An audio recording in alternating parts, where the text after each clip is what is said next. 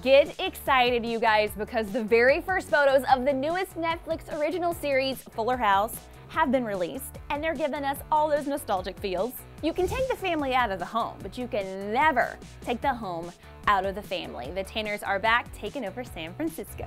The very first glimpse of the Tanner clan reuniting was released last month by Netflix in the form of a teaser.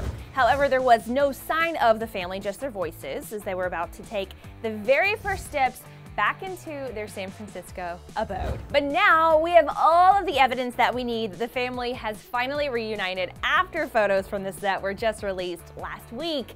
And now the wait until the end of February is even harder to bear for us. One photo shows DJ, Kimmy, and Stephanie in a very tight embrace, just like the good old days, with Danny, Rebecca, Uncle Desi, and Uncle Joey in very clear sight, while the other photos introduce a few new members to the family, DJ's sons and Kimmy's daughter. However, one familiar face, or two for that matter, we may not be seeing during the sitcom's highly anticipated comeback is Michelle Tanner, played by both Mary-Kate and Ashley Olsen.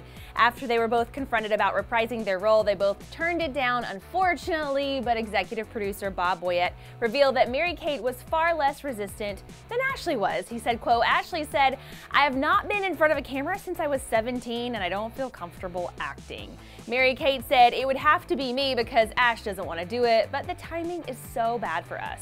And John Stamos even threw a little bit of shade towards the girls, saying, quote, "It was just like a family reunion where some of the family members didn't show up." But Dave Coulier offered a different viewpoint, saying, "I think they have a different perspective. When we get together and we reminisce, they were babies at the time, so they don't share those same memories. I can't really speak for them, but I would understand why they don't have the same sentiments that we all do."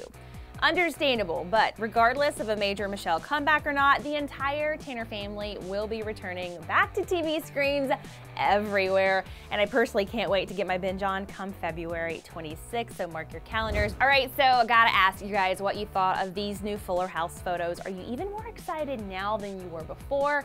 And let me know if you're still secretly holding out for Michelle's return, and you guys can do all of that in the comment section below. And after that, don't forget to click in this box right here to check out 8 of the best TV show reboots and reunions of 2015.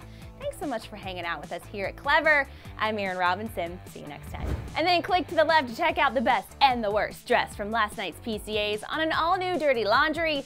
And click to the right to check out a brand new throwback episode of Taylor Swift in her OG country.